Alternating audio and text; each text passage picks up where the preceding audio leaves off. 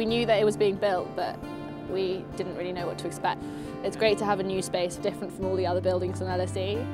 Nothing else on the campus looks like this, so it's really easy to spot. The concept of this building is having irregularities. There's nothing for years and then it just springs up, so we weren't really sure what to expect.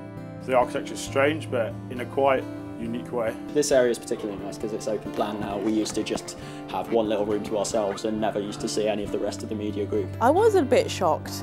The space we have now is extraordinary compared to what we had before. It has a lot of facilities such as the faith centre.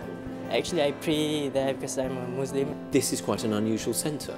This is something that's seeking to draw together people from many different religious traditions. I think the architecture is quite well suited in saying that it's something quite innovative. It's nice to have something that isn't classrooms, it's for students and it's different. This building provides spaces where you can just work in silence by yourself. The high up location of the gym offers good lighting. It makes the gym feel more friendly. A lot of planning has gone into the sort of green impact of the building. Especially the amount of technology they put in it, also the artificial intelligence, the window, that they open automatically when the level of the oxygen is going down.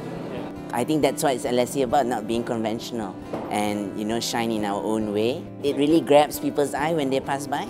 People say, what is that building? And when you come inside, it's actually very different. I think it just feels smaller on the inside than it looks from the outside.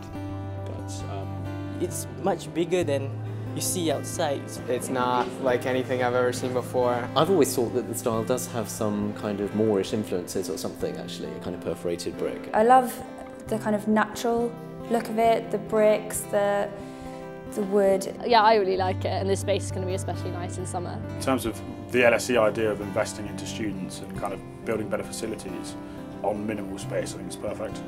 There's no right angles, that may be a myth. Brilliant architecture. Really strange. It is unusual. There have been some good parties so far. It's very quirky. It's incredible.